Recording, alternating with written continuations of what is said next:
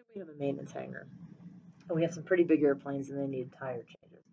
And let's say that tires arrive at a rate of 2 per day that need to be changed. So let's say that we have 2 bays. The state here is going to be the number of tires that need to get changed. So we're going to go from state 0 to state 1 with some arrival rate of 2. Same thing from state 1 to state 2. And let's say that they can be changed at a rate of 2.5 per day.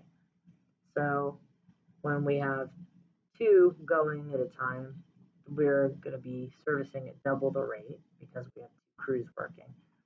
So we could do 5 per day to get from state 2 to state 1, and then when we only have 1 going, the rate's going to be 2.5 from state 1 to state 0. So let's say we want to know the probability of going from state 1 to state 2. So we're going to call that P12, just like with a discrete time Markov chain.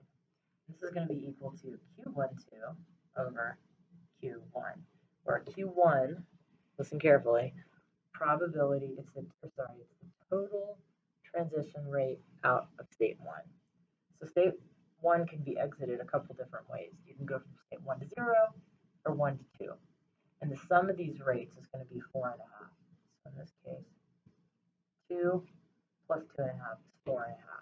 So if we were to watch this process from the top, we would see items exiting on average. We'd expect to see them exiting at 4.5 per day, tires per day. Transition rate from 1 to 2 is going to be 2. So this is just going to end up being 4 nights. So 2, that's Q12, the transition rate from 1 to 2, divided by the total transition rate out of Q1, which is, or state 1, which is going to be 4.5, and that's 4 nights. If we want to look at it going into state 0, we just say, all right, what's the rate, transition rate going from 1 to 0 divided by the total transition rate. In this case, it's 2.5.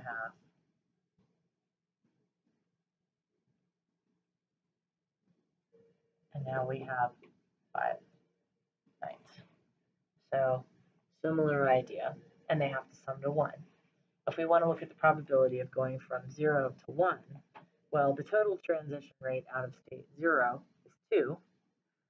The transition rate from 0 to 1 is 2, so it's just 2 over 2, which is 1, which intuitively makes sense.